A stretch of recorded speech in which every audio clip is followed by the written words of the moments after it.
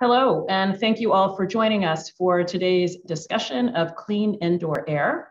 I am Alondra Nelson, and I lead the White House Office of Science and Technology Policy.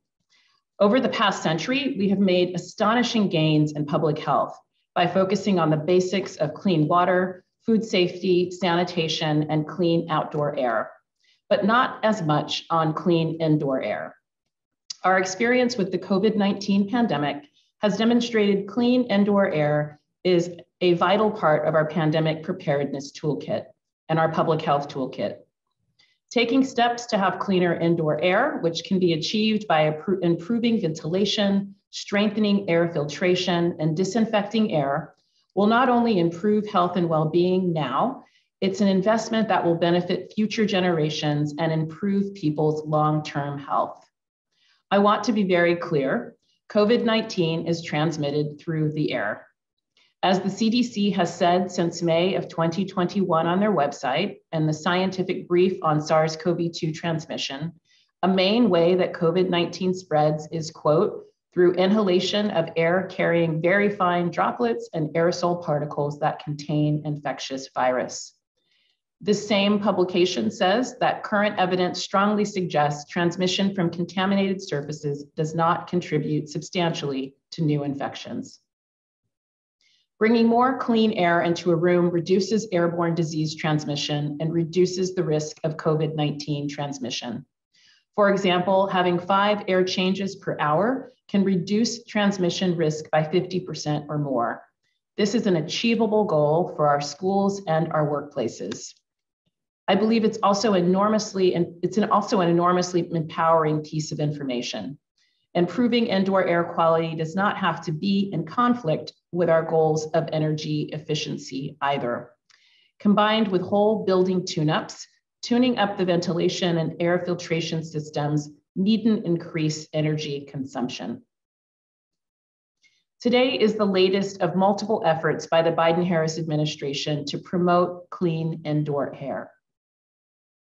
We identified improved indoor air quality as an important tool to fight airborne pandemic diseases in the American Pandemic Preparedness Plan last September.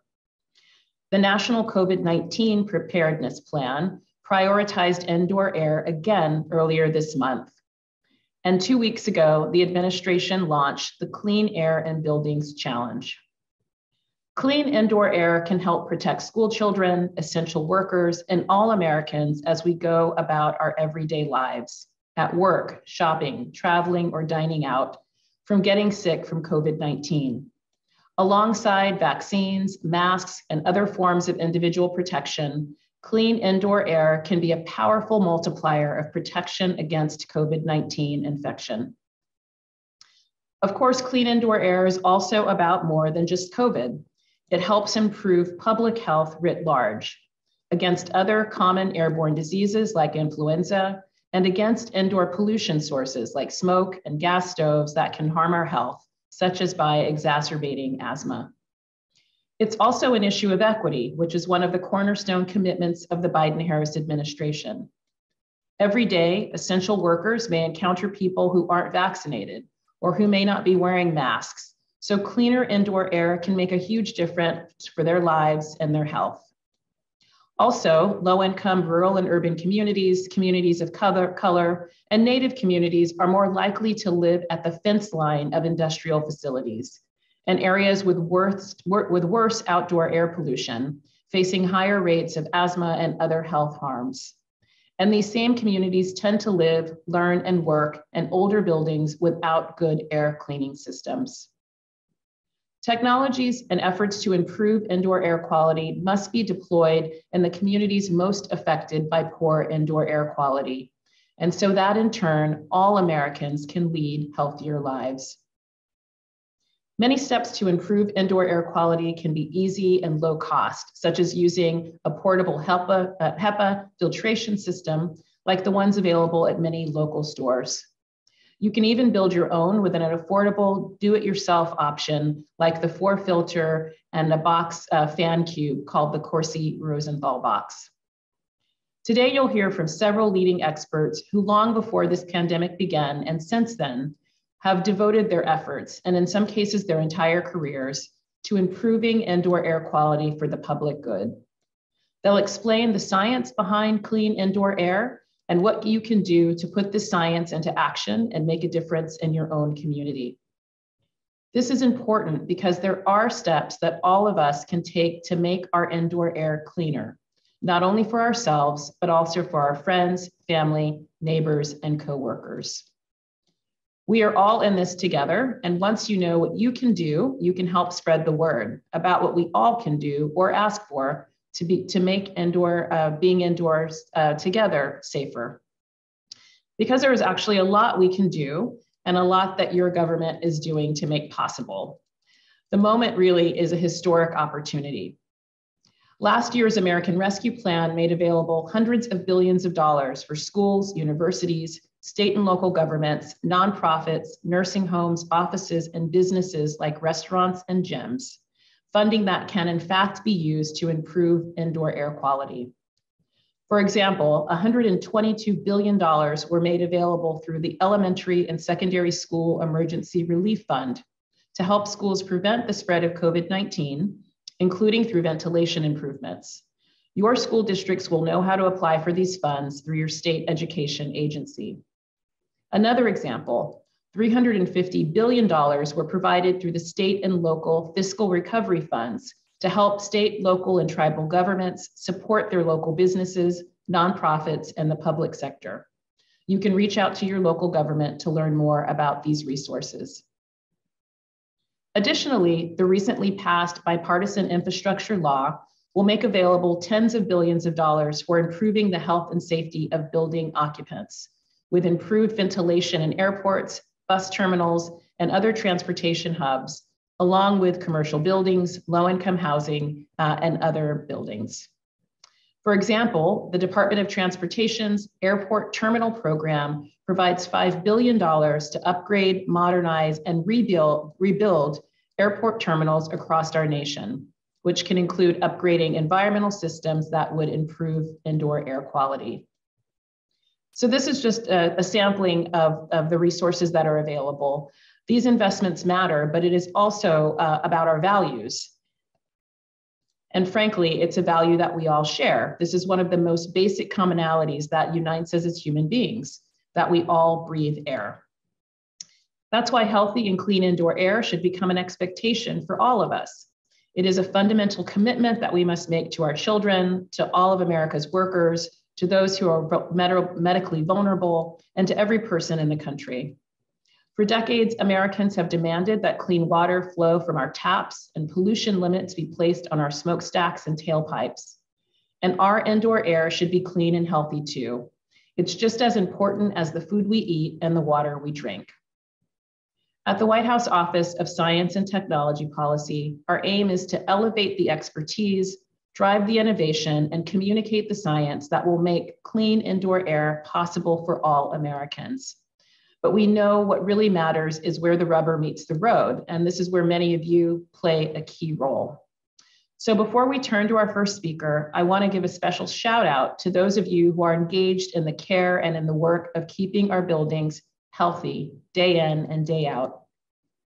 The mechanical engineers and HVAC experts, the union health and safety specialists, the industrial hygienists and environmental engineers, the building and facilities managers, the janitors and maintenance staff, and the state and local public health officials. Thank you all. Your expertise and efforts are crucial to making clean indoor air a reality. We are so grateful to you for the work that you do, and we're so glad that some of you are with us today.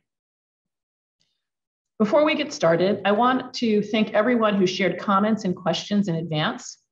We have asked whether the content will be available afterwards for people unable to join.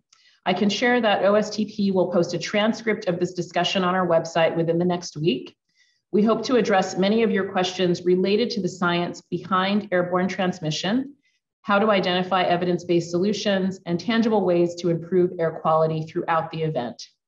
As part of your registration, a number of you shared useful resources and innovations with us, and as we continue to make progress on this important topic, we want to continue to engage with you. So please do share your thoughts, ask questions, and share your work by emailing us at indoorair, one word, at ostp.eop.gov. That's indoorair at ostp.eop.gov. I now have the great pleasure of introducing our first guest, Dr. Zeynep Tufekci. Zeynep is a social scientist who studies the intersection of technology and society. She is a New York Times columnist and associate professor at the University of North Carolina School of Information and Library Science, a principal researcher at Carolina Center for Information Technology and Public Life, and a faculty associate at the Harvard Berkman Klein Center for Internet and Society at Harvard University. Zeynep, thank you for joining us. Thank you so much for inviting me to this event. It's great to see you. So you've been a leader in this space, and I want to get started right away diving in because I know we don't have a lot of time. I know in a little while that folks joining us will get to hear about the science behind airborne disease transmission. But before we got to that, I wondered if we could start with a bit of the history of airborne disease transmission and public health, which you've both studied and written about. Please go ahead. No, please, I didn't mean to interrupt you. I'm sorry, there was a single second delay. No, I was just going to ask you to say something about your work, about the sort of scientific discourse around airborne transmission in the 19th and early 20th centuries in the public health space, and what we can learn from this public health history for the work that we need to do today. Absolutely. So first, I want to thank you for that introduction. Like if we had started the pandemic on the kind of framework you outlined just in that short, brief introduction, I believe we would have had much better outcomes because we would have been more accurately informed and empowered to combat this virus. So that is incredible to hear. So to go back to your question, why did it take, until now to be having these kinds of discussions? What could have happened earlier? And why was this the kind of sort of challenge that it was? Goes right back to what you're asking me. And as you noted, we'll be hearing shortly from, Dr. Marr, Dr. Allen, people who've studied this their whole lives, and they were at the forefront of it as early as, February, March 2020, kind of alerting us to the airborne transmission with this virus and sort of the emerging evidence back then.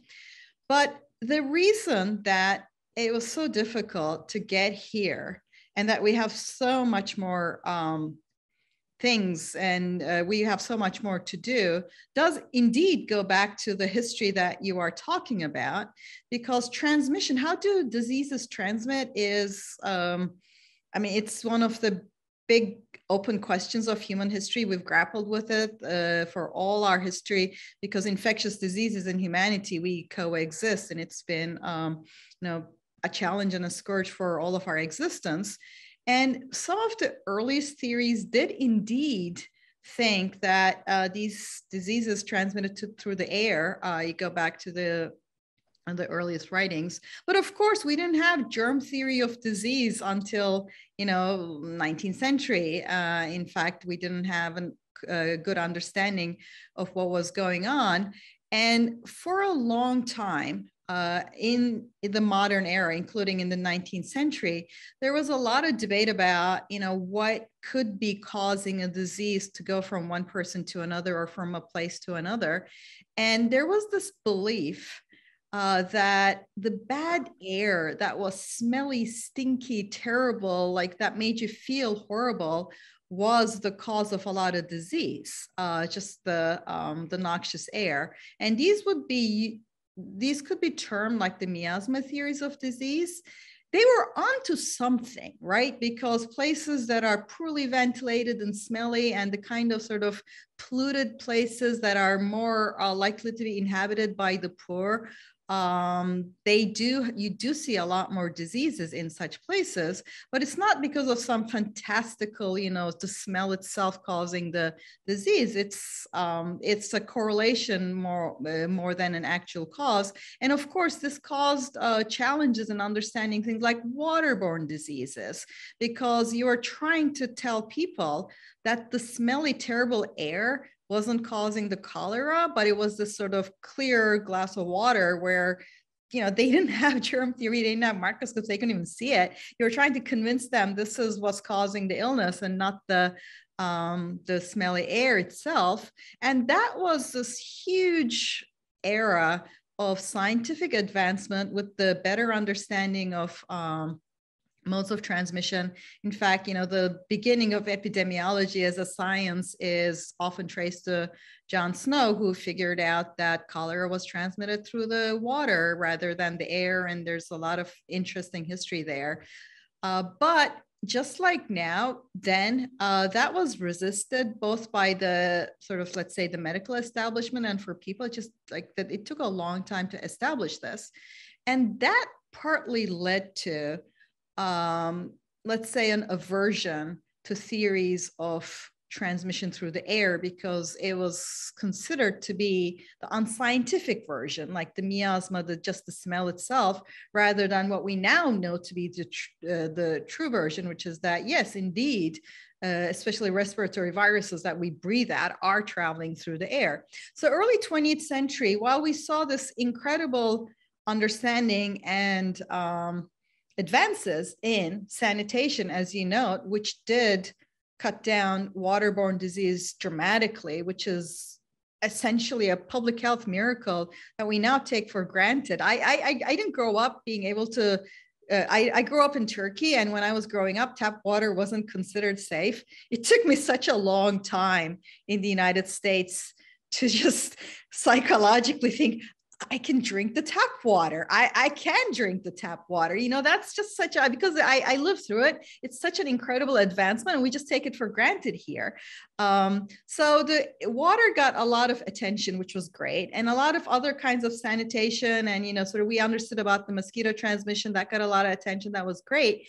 But public health remained averse to the idea that diseases were transmitted through the air. But of course, they were transmitting from person to person. So something was happening. And in early 20th century, a theory develops.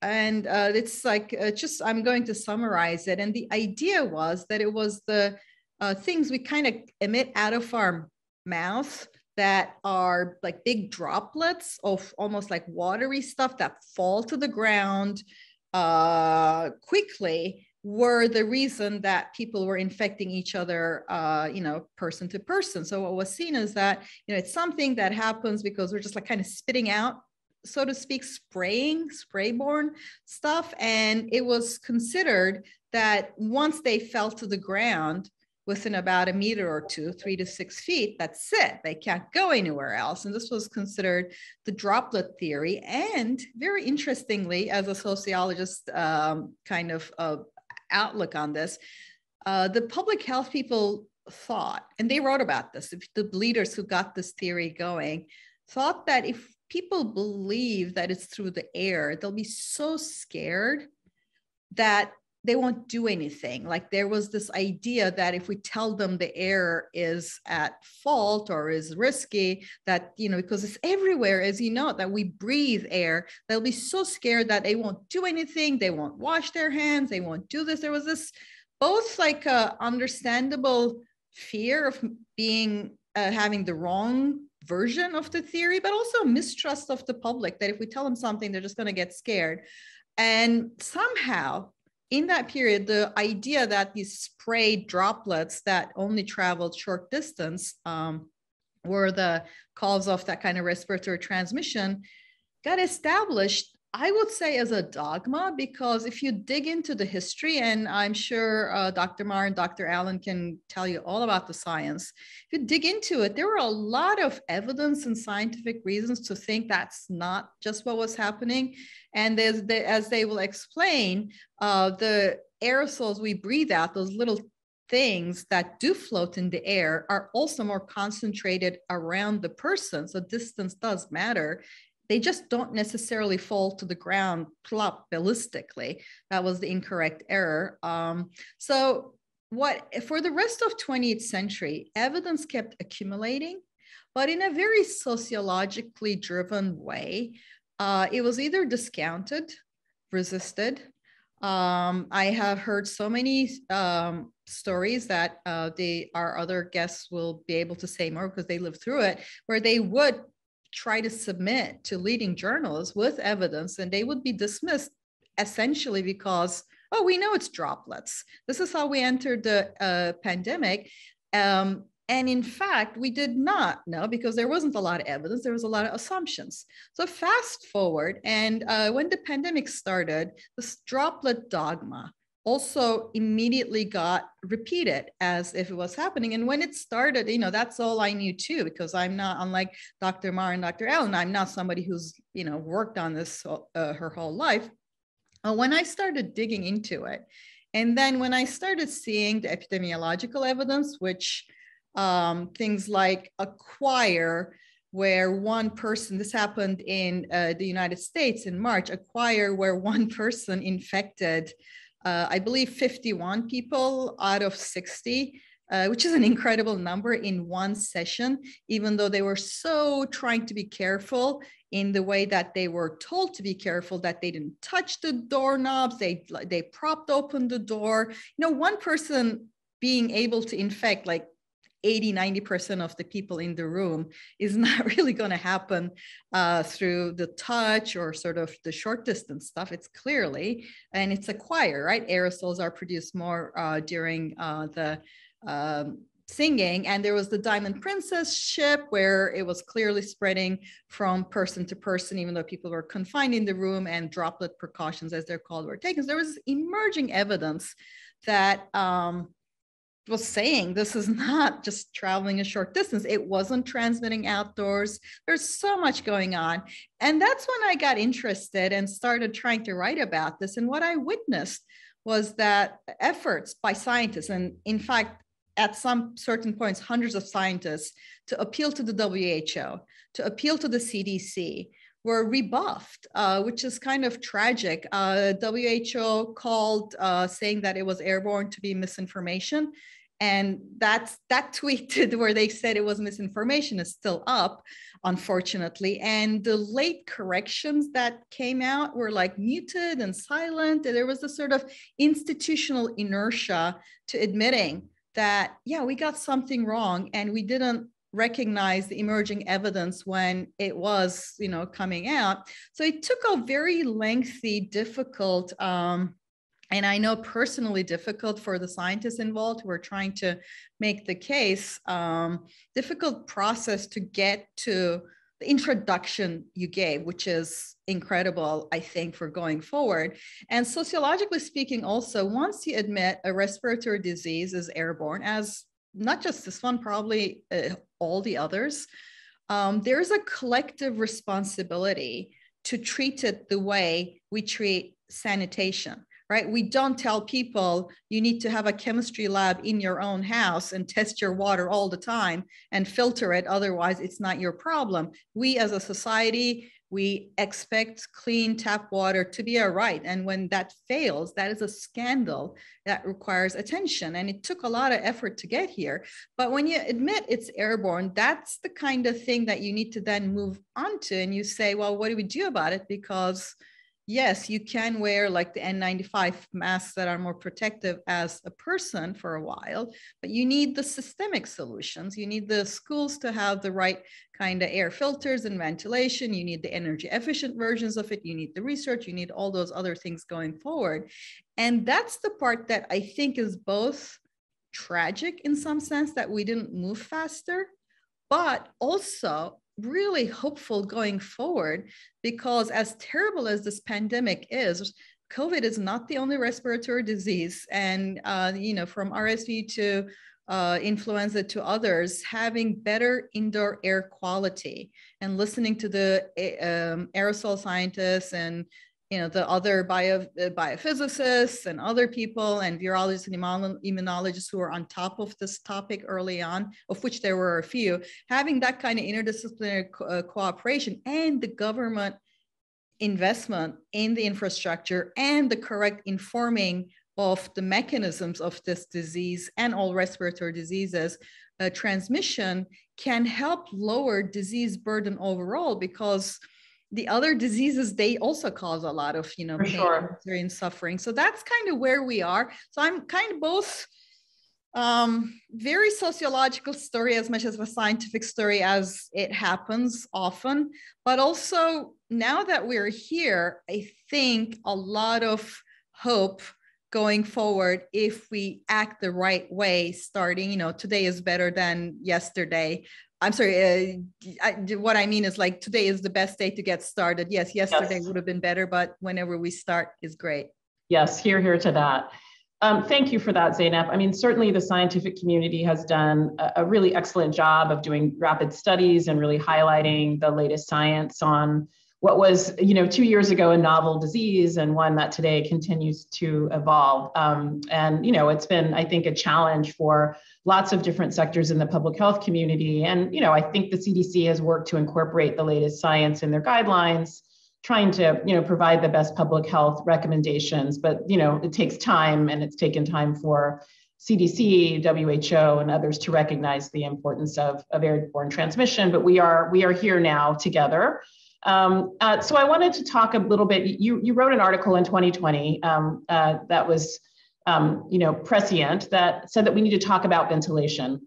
So I'm mindful of time, but I wanted to say that, one of the things that we've recognized here at the White House is, of course, the importance of ventilation and clean indoor air as one of the tools in the toolkit for improving public health, in addition to vaccines and masks and diagnostics and the like.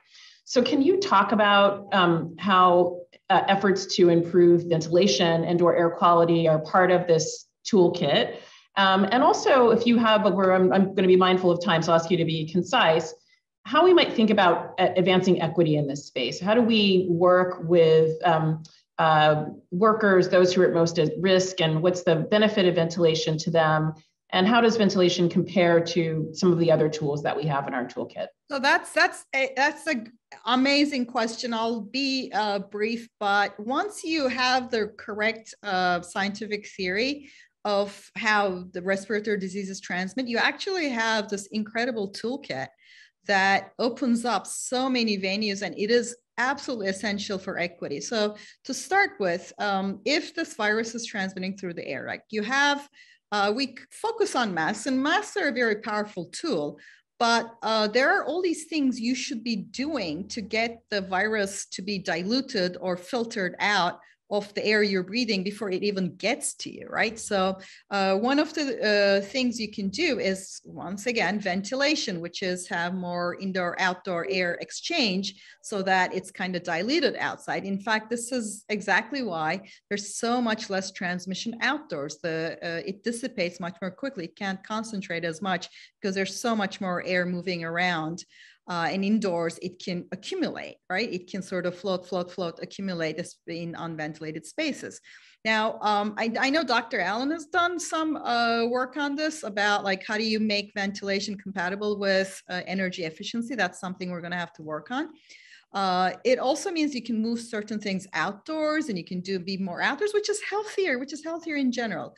But of course, that's not the only thing, because ventilation is not always either available in certain places, but we have proven standards. HEPA filters, MERV filters for air conditioners do a great job of filtering the virus through the air, and they can be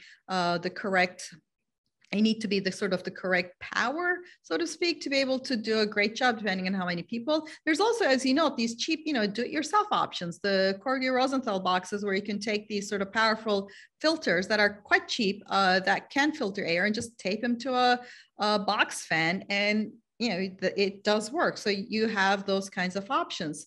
So also, the equity part is absolutely crucial, because just as you know, just like every other kind of pollution, every other kind of disease burden, the indoor air quality is demonstrably and systematically worse in poorer communities, and which overlap greatly, of course, with communities of color.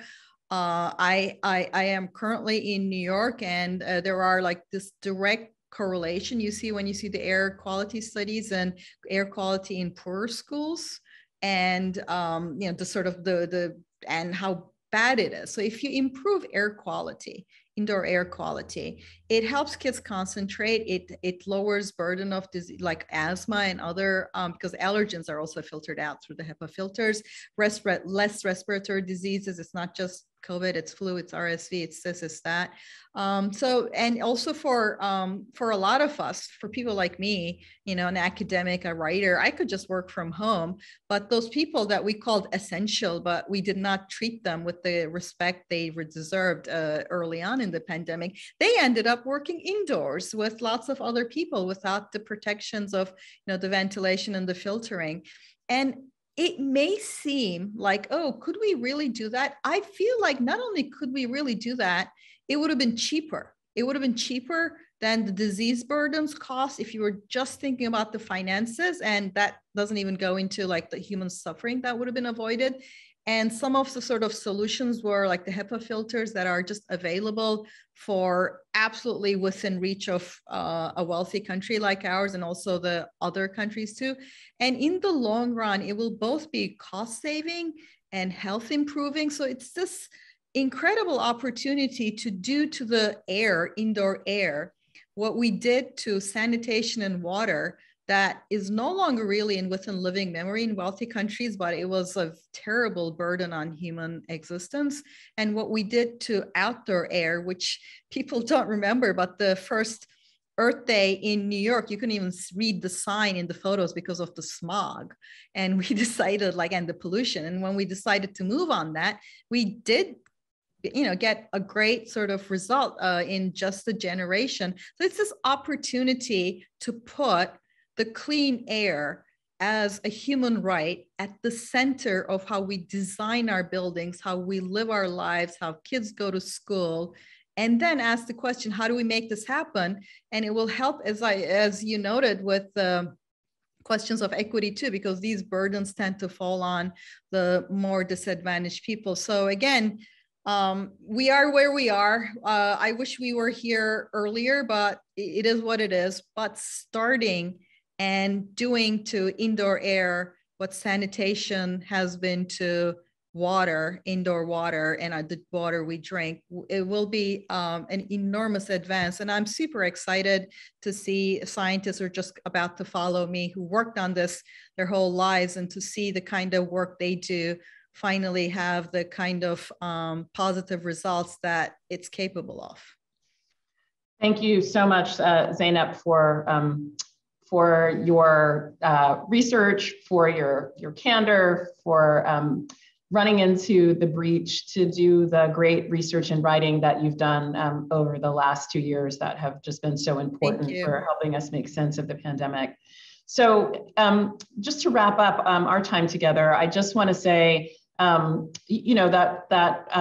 White House is really committed to working and engaging on this topic, including with you and other stakeholders on this call. And it's going to really take a whole of government approach and coalition and innovative approaches to doing that. And we're really grateful for your leadership and those of the other experts from all across the country, across disciplines, who really made clean indoor air their mission, including through the recently released EPA Clean Air in Buildings Challenge, which we'll talk a little bit later. And we're happy to roll up our sleeves with you and others to leverage science-based resources developed on this topic over the past few decades and the new findings over the course of the next 2 years. So to begin our next session, it's now my pleasure to turn things over to my White House colleague, OSTP Senior Advisor for Biotechnology and Bioeconomy, Dr. Georgia Lagoudas. And thank you again, Zeynep. Georgia, over to you. Thank you. Thank you, Dr. Nelson, and thank you for that great session. So next, we'll move into the second portion of our program, the basics of why you should care about indoor air. And we'll have two experts that will be joining us today to talk about the science behind indoor air and the importance of ventilation. As you heard, we'll have Dr. Lindsay Marr and Dr. Joseph Allen, who are both scientific leaders in this area and clean indoor air champions. Many of us today have seen their writing in op-eds and in scientific publications, so we're so happy to have them here with us today. So first, I have the pleasure of introducing Dr. Lindsay Marr, who is a professor of civil and environmental engineering at Virginia Tech. And Dr. Marr is an expert on aerosol virus transmission, exactly what we're talking about today. Her research group studies pollutants that are both in indoor and outdoor air, and in particular, how these tiny viruses and microscopic organisms are carried in the air. She's published over 140 scientific articles and has worked with places like the Centers for Disease Control and Prevention and the National Academies to really update and support new understanding of virus transmission. So thank you, Lindsay. So great to have you here today. Thank you so much for the introduction. I'm really excited to be here to share my knowledge about airborne transmission of viruses and how we can protect ourselves. Early in the pandemic, one of the biggest questions was, how is the virus transmitting? And the answer is critical because it determines how we can best reduce the risk of transmission. If someone's infected, really what we want to know is, how does the virus get from them to another person? Well, it doesn't just ooze out of our bodies. The coronavirus is in our respiratory fluid. It's in saliva, snot, and the fluid lining our lungs. And it comes out not as naked virus, but in tiny bits of this fluid.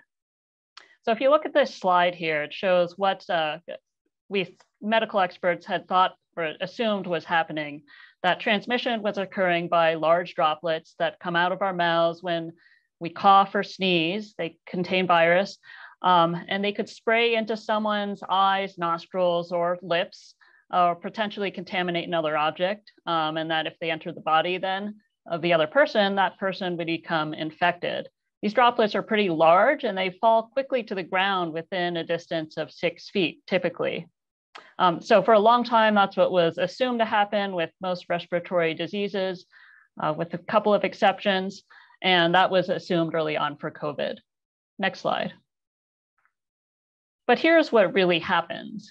We do release some large droplets when we talk, cough, or sneeze, but we also release hundreds of tiny ones that are too small to see, called aerosol particles or just aerosols. We also release the aerosol particles even when we're just breathing. These can carry the virus. In fact, they carry more virus than we would expect given their small size. And they're small enough that they can float around in the air for a long time. They're about the same size as cigarette smoke particles, and so they move around in the same way. You can see that if the person on the left is infected and the other person is close by and in that jet or plume of respiratory aerosols, they're going to be breathing in a lot of these. In fact, at almost all distances, unless they're really uncomfortably close, that person is going to breathe in more of the aerosols then they will have these large droplets land on them. Now, over time, next slide, these aerosol particles can build up in the room. The person on the left, the infected person, is still there, releasing them into the room. These continue to float around, just like cigarette smoke. They don't stop at 6 feet. They can travel easily across the room. Even if the air in the room feels still, there's always some movement that is carrying these tiny particles around. Next slide. So if the room is poorly ventilated, those are going to continue to build up over time. Next slide. And this would happen not just in the workplace, for example, that's shown here, but also in restaurants or bars, gyms, classrooms, houses of worship, and people's homes. Really anywhere that's indoors. And so now we see that the person who's farther away is being exposed to the virus particles in the air, in the aerosols, and is breathing them in. If she breathes in enough of them, she could potentially become infected too. Next slide. So how do we reduce the exposure of people in the room? We need to reduce the amount of aerosols in the room, and we have well-established ways of doing that. The first is ventilation. If we move more air through that room, bring in outdoor air that's virus-free and push out the stale air that contains all the viral aerosols, then we will reduce or dilute the amount of virus that's in the room, reducing the amount that people in the room are going to breathe, people at a distance. And this can be something as simple as opening the windows or adjusting the heating, ventilation, and air conditioning system so that it's bringing in more outdoor air and using less recirculated air. Next slide. Filtration is another good option for reducing the amount of aerosols in a room. This figure shows a portable air cleaner sitting in the middle of the room. And what happens is that it pulls air through it, and it has a filter that is very efficient at trapping viruses and other particles on there. And then it pushes clean air out through the other side. And so this effectively reduces the amount of aerosols in the room. You've probably heard of HEPA filters. There are others too. And you may have heard that they achieve, for example, 99% removal at a certain very small size. And you may think, well, does that mean that all smaller particles get through? And in fact, that's not what happened. Not what happens. Filtration is not like sieving. You're not sifting through and allowing things that are smaller than a certain size to get through. The way filtration works, in fact, is that smaller particles than that critical size actually are trapped with even higher efficiency. I know it sounds weird, but that's how it works. That's how the physics works. All right, so in this case, there are fewer aerosol particles in the room and a lower chance that the other people are going to become infected.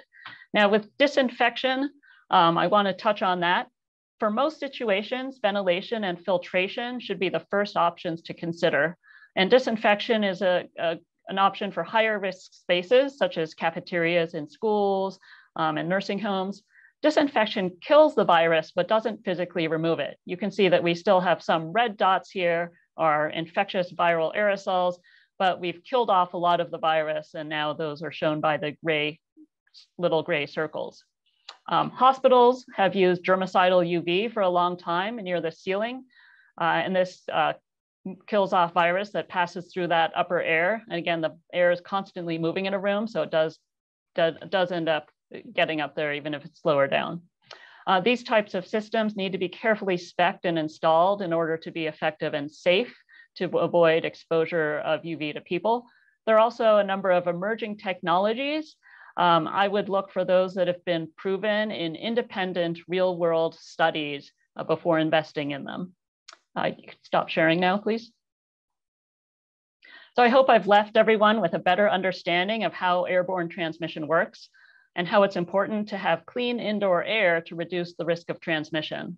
And I'd like to emphasize that ventilation and filtration are effective tools that everyone can use to help ensure clean indoor air.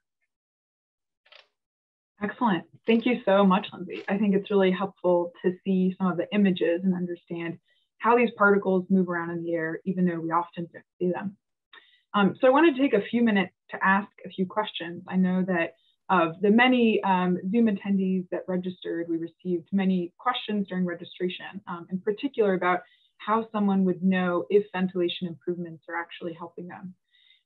So I just wanted to start off to understand a little more about these particles in the air. So how long can the virus, SARS-CoV-2, last in the air, and how far can these particles actually travel? Yeah, that actually has two parts. How far can it last physically? Well, depending on how large the carrier particle is. Again, we don't have naked virus floating around. It's in respiratory droplets and aerosols that even if all the water evaporates, there's a ton of other salts and proteins left as goo, essentially coating the virus.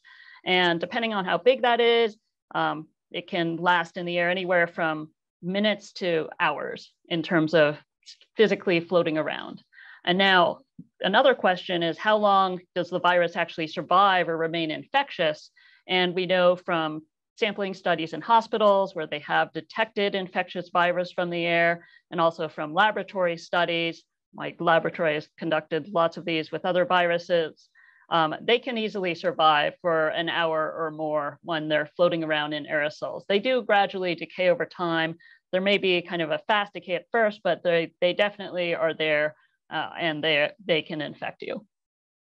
Understood. That makes a lot of sense. And a kind of related question, thinking about this image of virus particles in the air. Just want to understand, can you explain why don't we get sick every time we're in contact with a sick person? And in particular, what does this have to do with ventilation and the number of particles in the air? There's a number of factors that could be contributing to why we don't get sick every time we're in the room with an infected person. The infected person might not be shedding enough virus into the air to fill the air with viruses. Some people shed more than others. They could be later in the stages of infection when they're really not shedding much.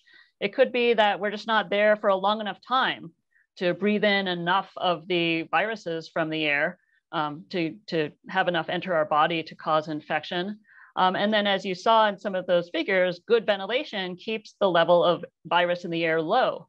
So if you happen to be in a room with someone who's infected, they are shedding a lot of virus. If you have good ventilation, that's going to rapidly remove the virus from the air, greatly reducing the chance that you're going to breathe in enough of them to become infected. And then finally, there's the different people have different immune responses. And even if you are exposed, there's always a chance that you will not become infected. Right. That's really helpful to understand. And I'm curious if you could tell us a little more about the science behind how much can ventilation lower your risk of getting infected with COVID? That's something that's we're still studying. We know from kind of basic physics, things I've shown you, if you have better ventilation, there's less virus in the air, you'll breathe in less of it, and certainly there's going to be a lower chance of you getting infected. I can mention a couple of studies. There's one from the University of Maryland, performed by Don Milton and colleagues. He's been studying transmission of viruses through the air longer than most of us. And they looked at one dormitory with low ventilation, another with high ventilation. And they found that the one with low ventilation, the rate of respiratory infections in students was 4 times higher than in the other dormitory. And then there's been another study that just came out of Italy on COVID, and this has not been peer reviewed yet, but the results are consistent with what we would expect based on modeling and physics. So they went into schools and they installed HVAC systems in some of those schools. And they found that compared to the base case where they had no additional ventilation, where they had added low mechanical ventilation from the HVAC system, that seemed to reduce the risk of transmission by about 40%. When they had medium ventilation, it was reduced by over half. And when they had high ventilation, they were able to reduce the risk of transmission by more than 80%, or there was that association. So wow, there's a potentially big effect. Yeah, those are really, really powerful numbers to hear. And like you said, we're still learning about the science, but it's great to know that ventilation can really have such a big impact on disease transmission. I wanted to ask one other question, and Zeynep touched upon this a little bit at the beginning, but if you wanted to add any more on just understanding why is it that ventilation is so effective? And really, what does this mean about how COVID spreads between people, and how we're understanding that a majority of transmission occurs indoors instead of outdoors? Can you share a little more about the science behind that? Yeah, if ventilation can be, as if we think of like N95s, for example, as the gold standard in reducing our exposure to virus. It filters out virus, so we end up breathing in a lot less of it than we would otherwise, and this greatly reduces our risk of becoming infected. Well, ventilation achieves the same thing, and it does it for everyone, and they don't need to be wearing a mask. If you have great ventilation, you can reduce the amount of virus that's in the air by a factor of 5, maybe even a factor of 10. And that is going to reduce everyone's individual risk. We're all breathing all the time. We can't avoid it. We're all sharing the air. And so this is why ventilation has such great potential to help us with reducing the risk of transmission of COVID and other respiratory diseases. Excellent.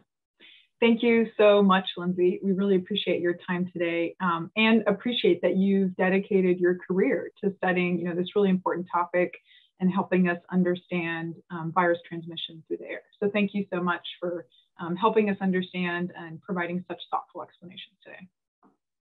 Thank you. It's been a great pleasure. Excellent. Well, to continue this second session, I'm really excited to introduce the next speaker, Dr. Joseph Allen.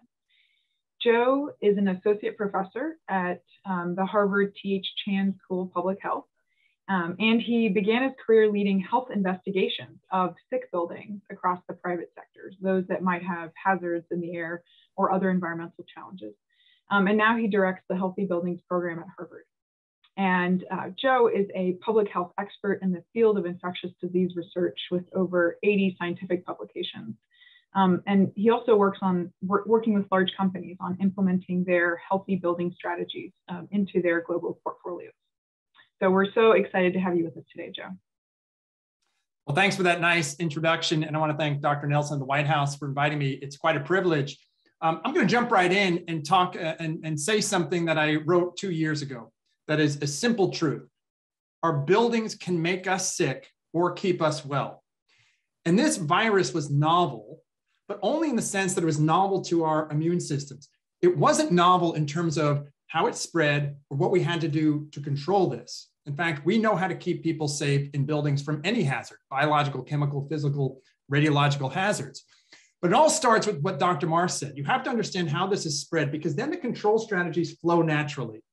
And if you acknowledge that airborne spread is happening, then the building matters.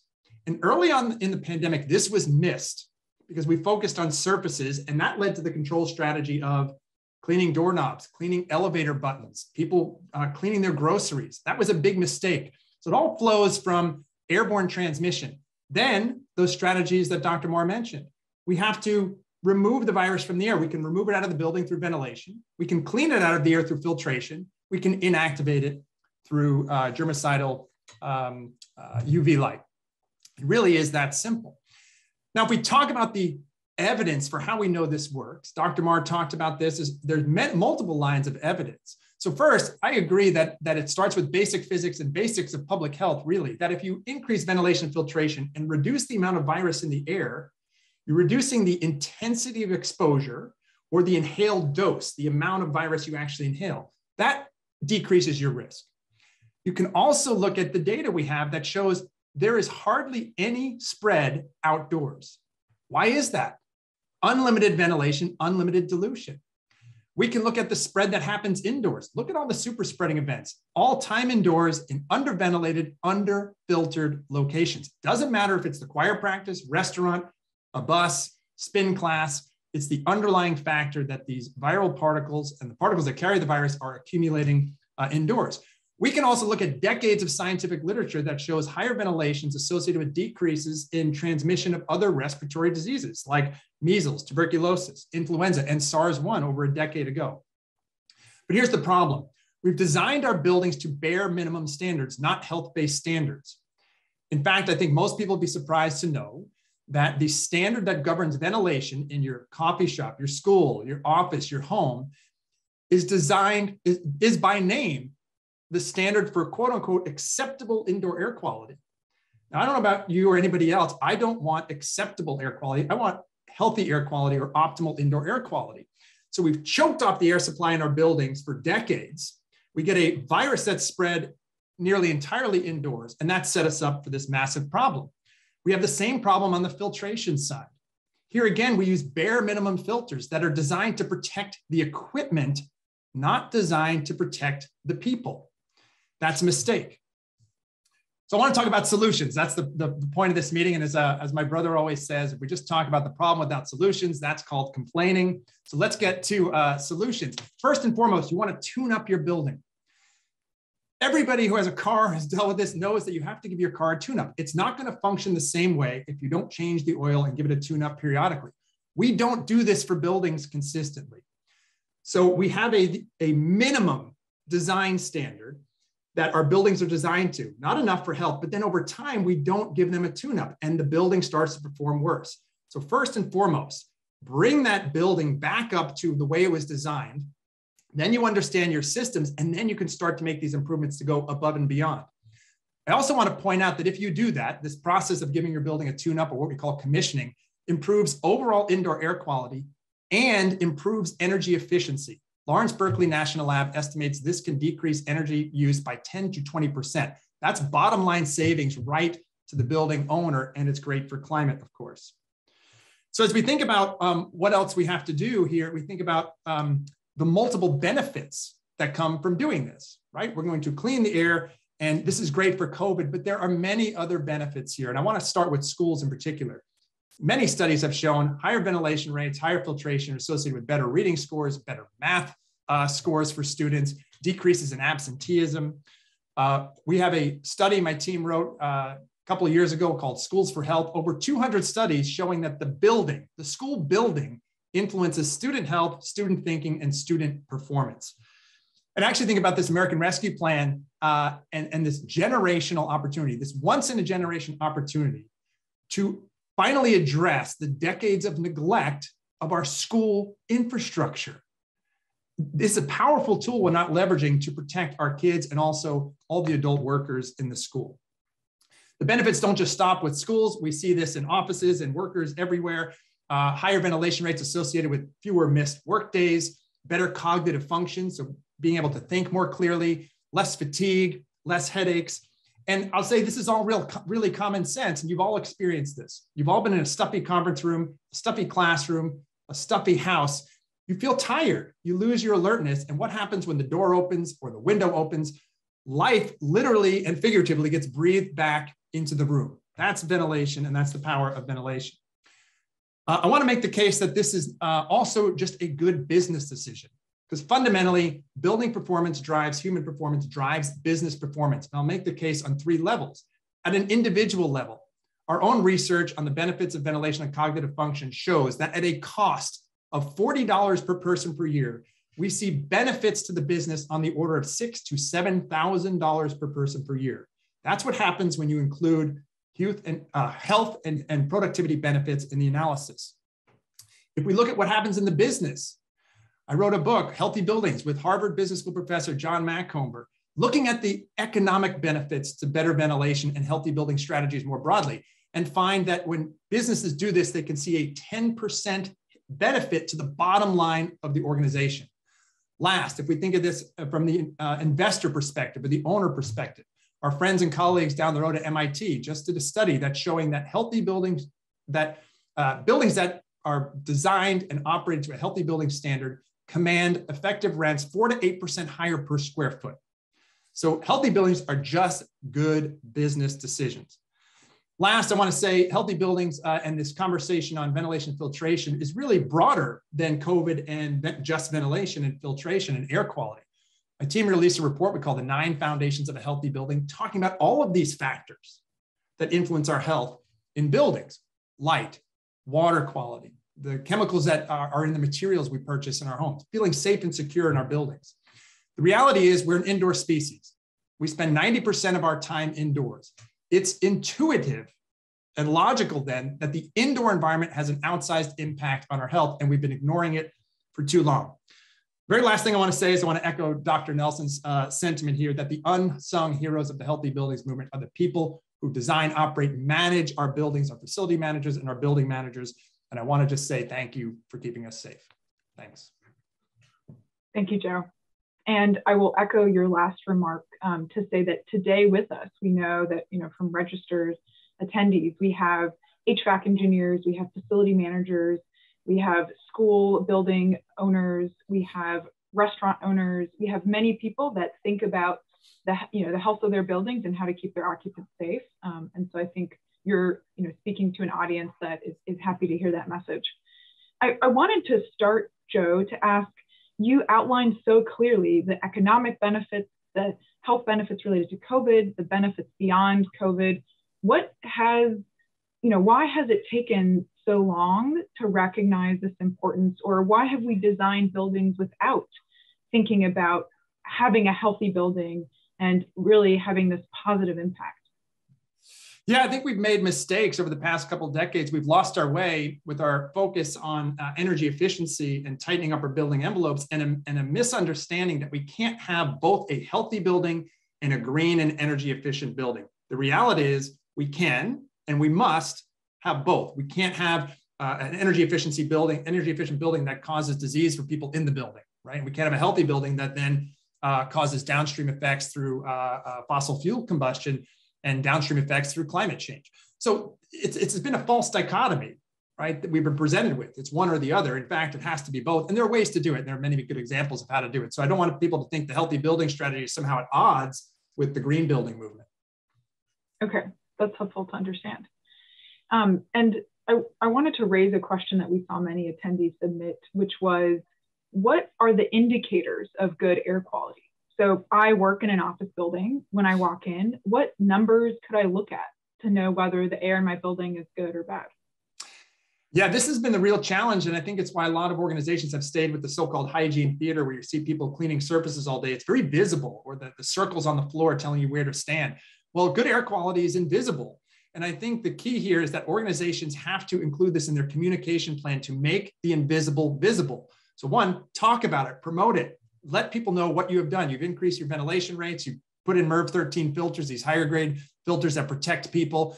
And two, we should need to start getting to merging the healthy building movement with the smart building movement, using low cost real-time sensors for things like carbon dioxide, which is a great proxy for ventilation rate, which starts to put a number on air quality. You can go into a building and actually see what the CO2 level is, the carbon dioxide level. That gives you a hint or a sense of whether or not that's going to be stale air in there, or if a lot of fresh outdoor air is coming inside. So we got to start leveraging these new tools. And I think events like this, and quite honestly, the leadership by the White House, is putting this on the map in a big way, and expectations are changing. I think people are going to walk into buildings in their coffee shop and their school and demand to know what the air quality is like. And Joe, can you tell us a little more about CO2? Why is that a proxy for virus? What does it mean? Yeah, so really good question. It's not a proxy for the virus necessarily, but we all exhale CO2, and we've used this for a long time as an indicator of how well the space is ventilated, right? So if CO2 is high, that means you have low ventilation, and vice versa. So it's not a perfect proxy, because CO2 just tells you about the ventilation strategy. If you have low CO2, you're in good shape. If you have high CO2, meaning ventilation might be poor, it doesn't necessarily mean it's bad from a COVID standpoint, because you could have excellent filtration. The filters don't capture CO2. So like all things, it's another tool in the toolbox. We have to be careful with it, but it's a great tool. And I mean, I'm measuring it in my office right now. So we have portable air quality sensors. People can take these things, buy them on the internet, and walk into a place, and it'll tell you roughly what the CO2 concentration is. And it'll give you a quick estimate of how good the air quality is. Got it. One last question. We also have a number of online attendees that are from church or faith-based organizations. And one of the questions that was submitted during the registration was about COVID safety during worship. And the question was, is there any level of indoor air cleaning that will suffice to allow indoor maskless singing in groups, like in church choirs? Yeah, the answer is absolutely yes. We see spread happen in places, doesn't matter if it's choir, church, wherever, when we don't meet those fundamentals.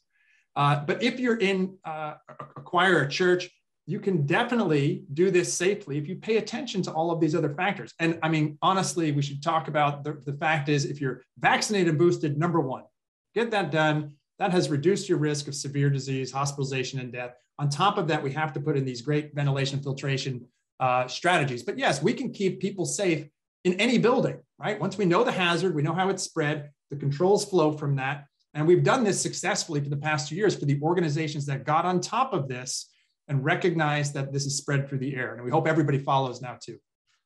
Excellent. Thank you so much, Joe. We really appreciate having you here today and sharing your expertise with us. Well, thanks so much. Real pleasure to be here. Excellent. And thank you to both of the speakers in this session, to Joe and Lindsay for sharing the science behind clean indoor air. You really provided some great, clear explanations for why we should care about our indoor air and some simple steps we can take. So thanks for your tireless work on this topic. And next, I'd like to pass it on to my colleague at OSTP, Dr. Steph Guerra, who is Senior Policy Advisor for Biosecurity, for our next section. Steph. Thank you, Georgia. And thanks so much to our first speakers. It's really a who's who in clean indoor air. It's been a pleasure to listen to you all this morning. I now have the pleasure of introducing our next expert, Mr. Ken Martinez, who will share with us the basics of how we can take care of indoor air.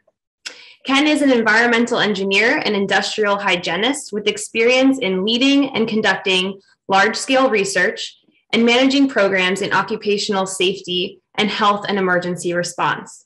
He has more than 33 years of experience at the CDC in hazardous agent exposure characterization and mitigation control practices in the manufacturing and healthcare industries.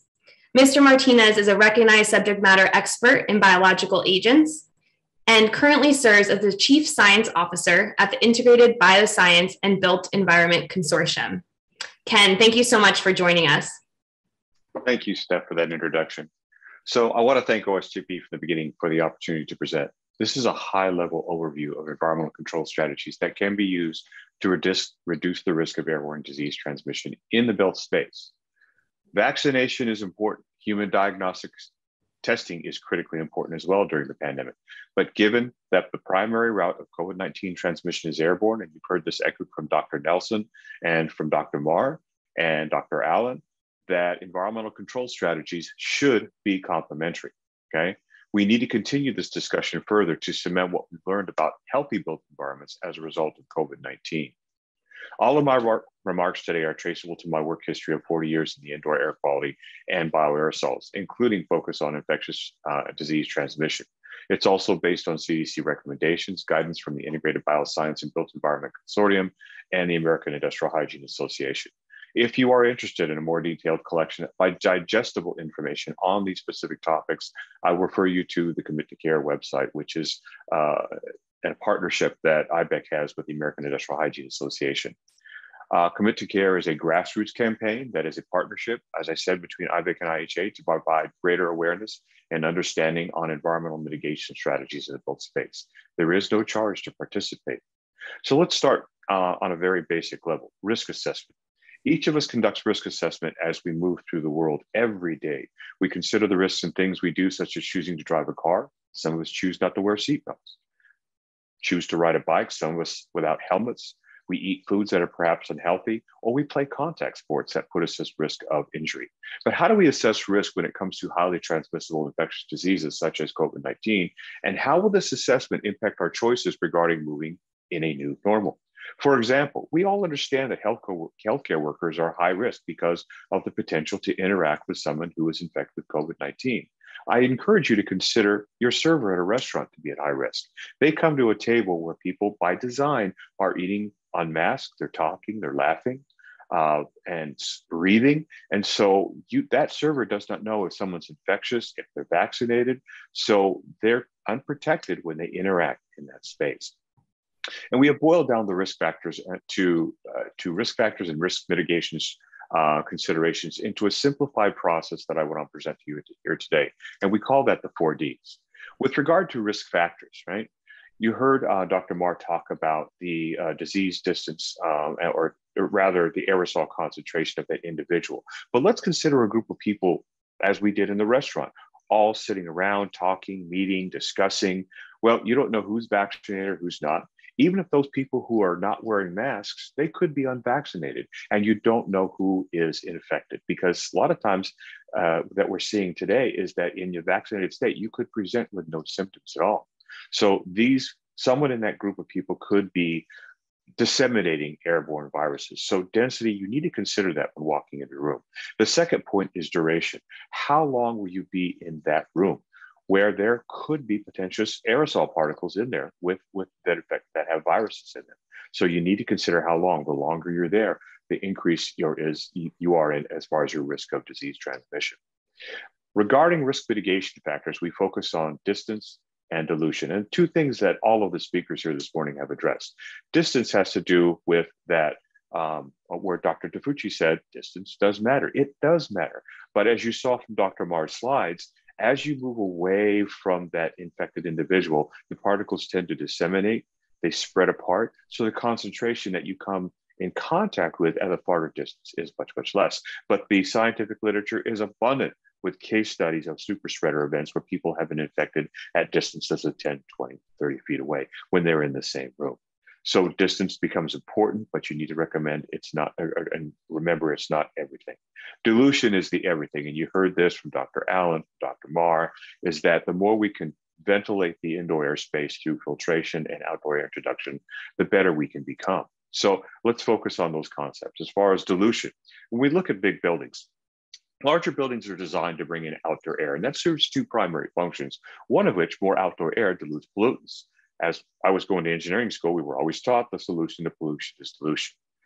The second function is that it provides free cooling and heating during certain times of the season. For example, during the springtime, when it's cooler outside, we can increase the amount of outdoor air, and we don't have to cool that air because it's already chilled, if you will. However, when we increase the amount of air, it does increase energy costs. And you heard Dr. Nelson allude to this, as well as Dr. Barr as well. So these, and Dr. Allen. So you need to consider the impact on energy costs. When we look at our homes, it is rare to have outdoor air introduced into an HVAC system that is installed into a home.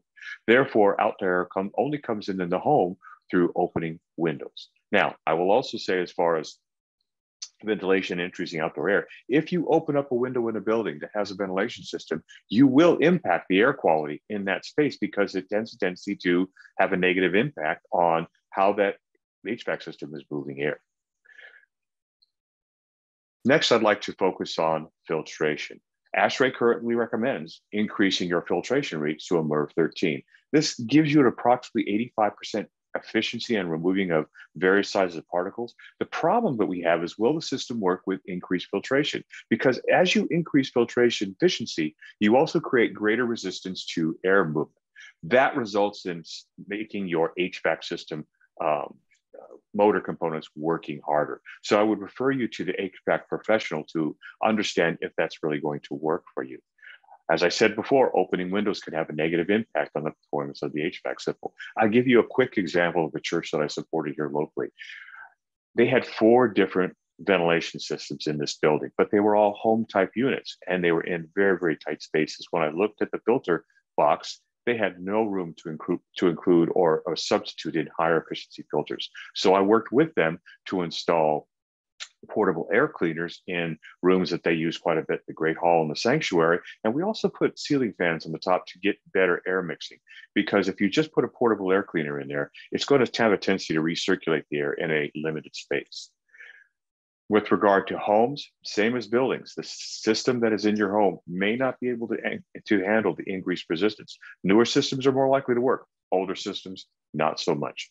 So as I mentioned previously, homes rarely have the capability built in to introduce outdoor air. However, opening windows and doors works very, very well in a home environment, but it is seasonal dependent.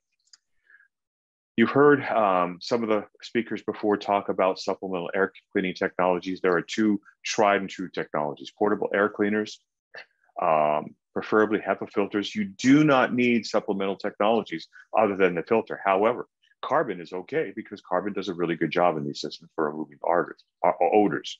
With regard to GUV, or germicidal ultraviolet radiation, it is a proven technology. It is used widely in healthcare and laboratories.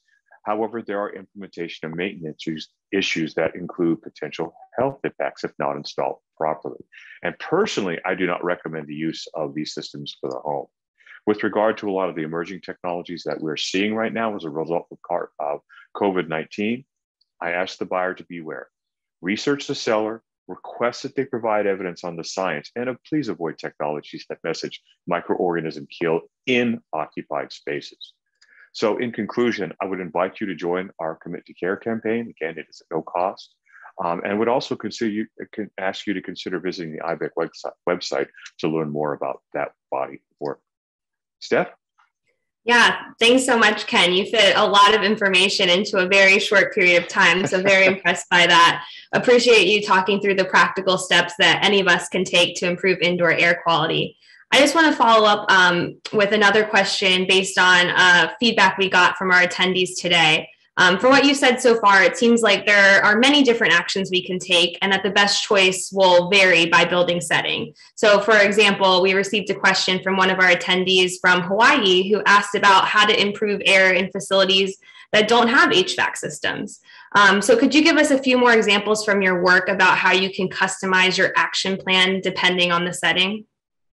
Yes, it's about the directional flow of air. So for the example that you provided about Hawaii, If you open up the windows on one side of the building and windows on the other side, you're hoping to get the wind and pressurization to move the air through the building. If you open up only one side of the windows, you're not going to get that movement. The same could be true as I was with my work with CDC, we were involved with tuberculosis control in health clinics, jails, and whatnot. So if I knew that there was infectious patients in a particular space and they didn't have a newer, upgraded ventilation system, I might put a fan that blows outside to create a negative pressure space that would again create that air movement and keep that contaminated air in the room and then push it outside to the outdoors. And therefore the hallways and other parts of the building would remain uncontaminated. Great, thanks so much. And as you alluded to in your remarks, we've been receiving a lot of questions about new technologies out there that claim to be safe and effective for cleaning indoor air. So if you could speak a little bit more about how folks can discern the real deal from potentially ineffective or even harmful machines and technologies. It goes to back what I said before. Anytime you put something into the air that is occupied and they say we can kill this percentage of particles, understand that we are nothing more than a compilation of cells, microorganisms. So if it's going to kill bacteria, fungi, virus, it's likely to have an impact on us as well. So that's why I ask, the buyer beware, ask for the scientific evidence. A lot of these technologies that you're seeing on the market today are largely unproven by third-party sources that are really looking at these things very, very carefully. The best thing you can do is go back to what we know does work. Filtration. And if you need to, ultraviolet or germicidal ultraviolet radiation has been proven effective as well. So go back to the things that do work. Outdoor air filtration. And they're the least expensive of the options as well. Great, thank you. And now that we're all sort of going back out into the world, sometimes even without masks, how can people be aware of indoor air? So when you kind of enter a public space, like what are the building features you look for when you're thinking about whether or not the indoor air is safe for you to breathe? That's a more complicated question, Steph. But I go back to, that's why I presented the one component on risk assessment. Every time we walk into a room, you want to look to see if people are gathering, they're not social distancing. We know that a lot of the mandates regarding mask mandating being pulled, so you still want to keep your distance in there. If you see someone had put a portable air cleaner in there, you can tell yourself feel grateful about they care about the air quality. They're doing something supplemental, because you won't be able to see that increased filtration in the building system. So it's about conducting your own risk assessment, in my opinion, and weighing those risk factors, duration, spend shorter amount of time in there, looking to see if they're diluting the air through portable air cleaners, keeping your distance from other folks as well, and not gathering as tightly as we would have before. Great, great. Well, we are close to time. Time really flies when you're clearing the air here. So one last question for you, Ken. What is the one thing you hope more people do to take care of indoor air as a result of this conversation? Become more aware about what they can do. And I go back to what I said before about our Commit to Care program. Simply, the reason we gave it that name is we wanted people to commit to caring about their family members, their neighbors, their coworkers, the community, by learning what are these basic things that they can be aware of and do with regard to dilution, density, direction, and density, and keeping those in mind and showing a commitment to protecting not only themselves, but others as well. Great. Wonderful. Thanks again, Ken, for giving us some actionable guidance. Just want to say there are some additional resources available online, including through EPA's recently released Clean Air in Buildings Challenge that can help you dive deeper into these decision points. Now it's my pleasure to pass the Zoom mic over to my colleague, Dr. Erica Kimmerling, Senior Policy Advisor for Public Engagement in Science. Erica? Thank you, Steph. It is my pleasure to introduce to you our last speaker for this event, a person I know to be passionate about improving public health, Mrs. Tracy Washington Enger. Mrs. Tracy Washington Enger has worked at the Environmental Protection Agency for over 25 years, creating safe, healthy, pristine school indoor air environments. She works with communities from around the country and internationally, facilitating events which generate action to address critical health and environmental issues. She received her BS and MS in journalism from Ohio University in Athens, Ohio. Thank you so much, Tracy, for joining us here today. So as I said, you've worked on this issue for 25 years. Can you tell us a little bit more about your work at the Environmental Protection Agency? Absolutely. It is my pleasure, Erica. And again, I want to thank you for having me here today and getting to share some of my passion for indoor air quality in schools. And like you said, so, the first thing I want people to understand is that while we are enjoying a great moment of attention and urgency around indoor air quality, EPA has been at this since 1988. So we have been on the playing field for indoor air quality for a long time. And our focus on schools began in 1994 with the introduction of our Indoor Air Quality Tools for Schools kit that was in response to a GAO report that indicated how many schools were having issues with their building facilities and especially with their HVAC systems. And so we put together this action kit for schools to take action on improving indoor air quality. And, when we put it together to be used in action. So there are checklists and model plans and wheels and videos, right? And we were so excited when we put it out there, and we didn't just do guidance in a book to sit on a shelf. It was in a box and had this great, little Velcro closure that made this very satisfying sound when it opened up, right? So we were really excited about it. And when it didn't fly off the shelves, we were shocked because we knew that people needed this and were asking for it. And so after we put the kit out there, we then went out and we actually talked to school districts. We did this thing that government seldom does, but we should do, but we're doing more of, right? We talked to our end user about why they were or were not using it. And based on that, we put together our framework for continuous success and for effective IAQ management. And it addressed things like organization and communication, which, Dr. Allen was talking about, that importance of communication, all of these continuous improvement strategies that created like a roadmap for schools to use to put it into place. And then we identified the areas that they really needed to address. Everything from HVAC systems, but also mold and moisture and integrated pest management and source control, all of these issues. And that became our knowledge base. And then we grabbed all of those folks who were using the kit and we turned them into our faculty, really peer mentors for their other school districts across the country. And then we put in place things like our professional training webinar series, where we could then connect all of those folks out there in our network to all of our knowledge resources. And that kind of comprises all of the components of the program that we have to help school districts put in place comprehensive IAQ management plans. So one of our other speakers actually got to this a little bit already about why indoor air quality is specifically important in schools, but I really do think it's important to take a step back and talk about why it matters in a school setting, what's different about it. And can you get into that a little bit more for us? Absolutely. I think it's really important for people to understand that where students learn is just as important as what they learn. And we put all of these investments, as we should, in having the best instructors, having the best equipment, having the best curriculum. But what I want people to understand is that school building facility is a part of the curriculum. It has that much impact on the kinds of outcomes that we're trying to achieve in schools. And so what I mean by that is we talk about clean indoor environments and healthy learning environments being propped upon a three-legged stool of school facility management. Certainly, how we're managing those facilities is important, but it is important because of the impact that it has on the health of the occupants. And that health of the occupants extends beyond just the moment that we're in with the pandemic, but with all control of numerous health impacts that are there. And we know that health isn't just the absence of disease. It is really looking at the overall health that helps address things like absenteeism. If you have a student who can't be in that, if you have a school that can't be open because of indoor air quality, or you have a student who can't be there because of absenteeism due to asthma or flu or the pandemic, that is learning that you are not going to get back. That is a learning loss that is a cost that you cannot recoup.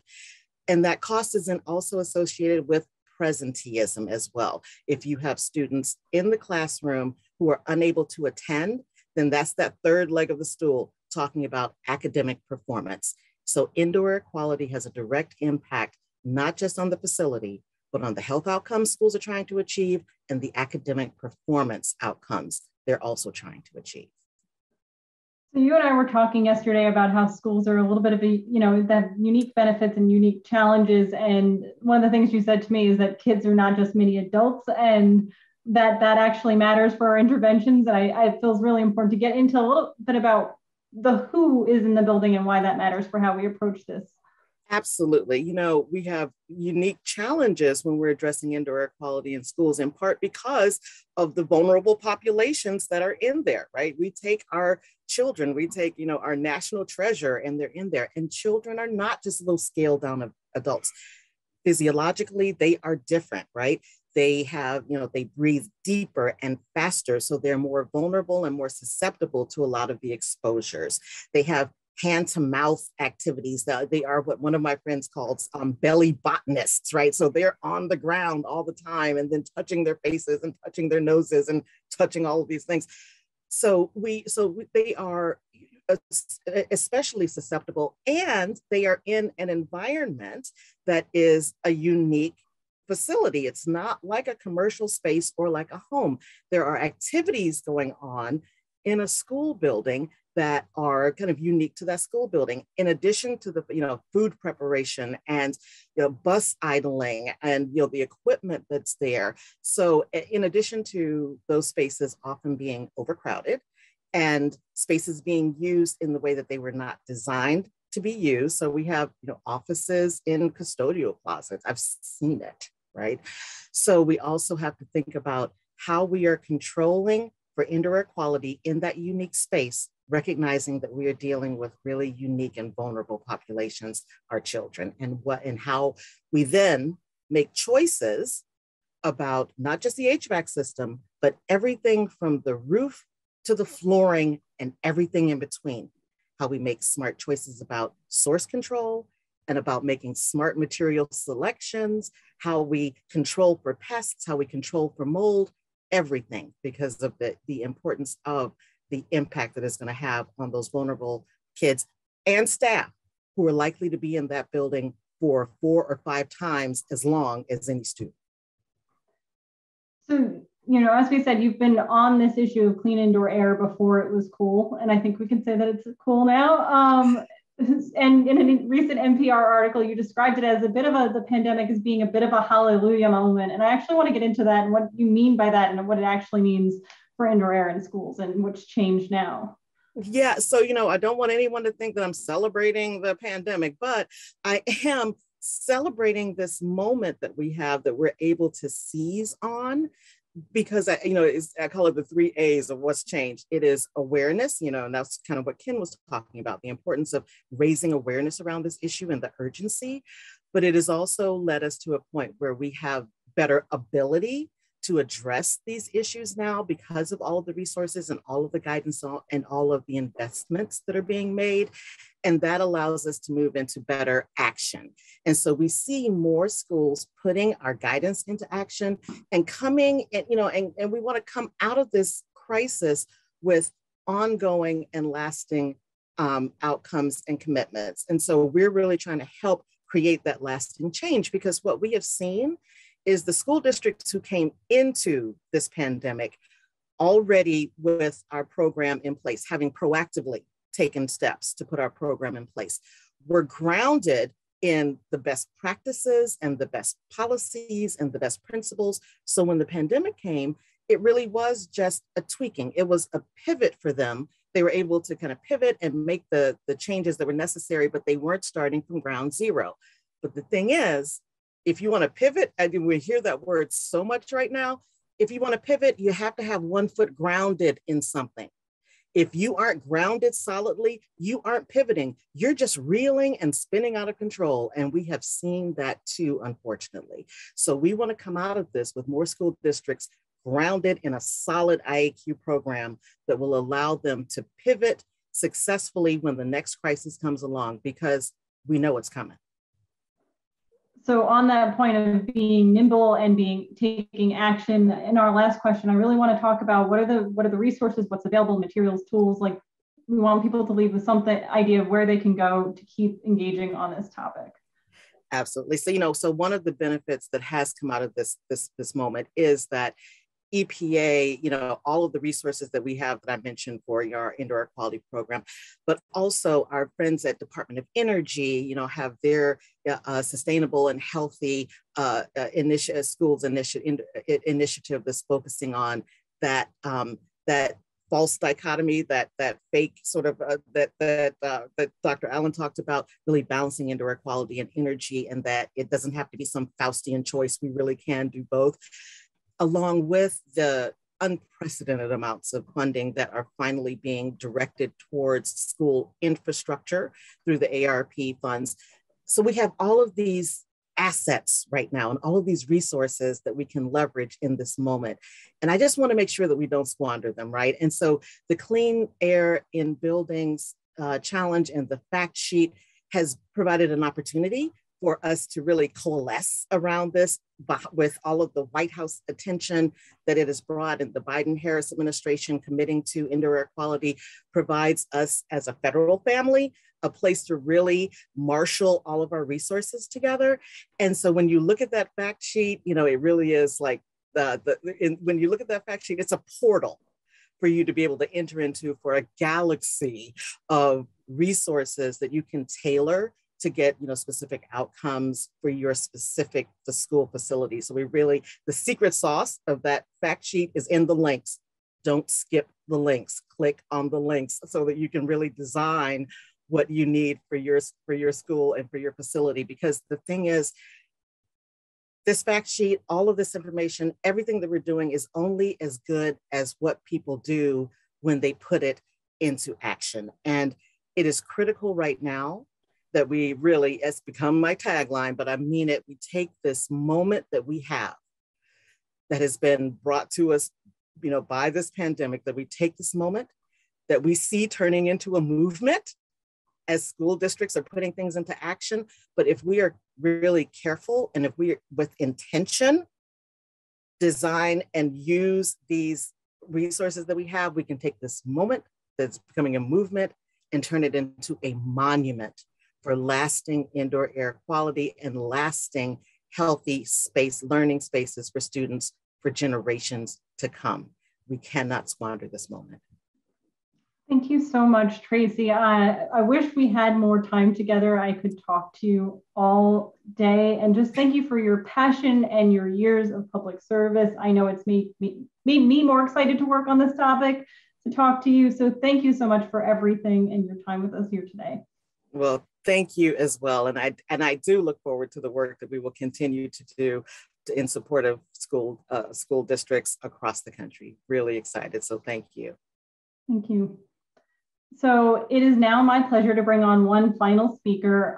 We are bringing on Mary Wall, the Senior Policy Advisor for the White House COVID Response Team, to actually share a little bit more information about the Clean Air in Buildings Challenge that Tracy mentioned and said click on all the links.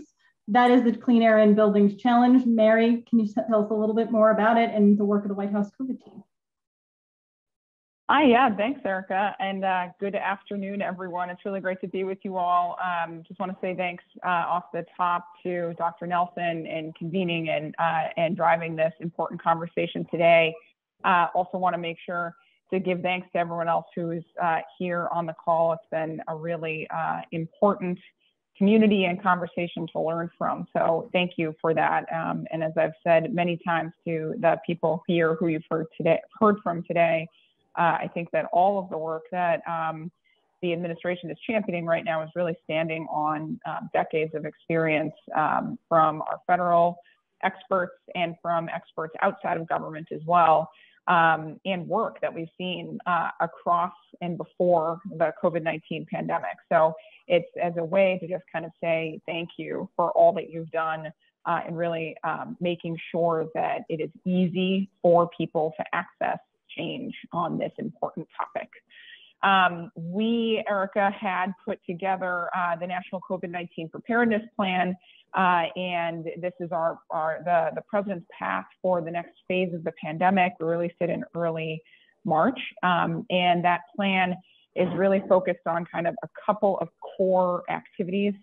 One is protecting against COVID-19, 2 is preparing for new variants, and 3 is preventing economic and educational shutdowns. And on that last piece is where we're really focused in on indoor air quality. The Clean Air in Buildings Challenge, which we launched, I think, somewhere in the neighborhood of 10-ish days ago, it came from the fact sheet that Tracy had mentioned, and it links to a document from the EPA that is specifically providing a real clear distillation and synopsis of actions that any building and leader could take in order to improve indoor air quality.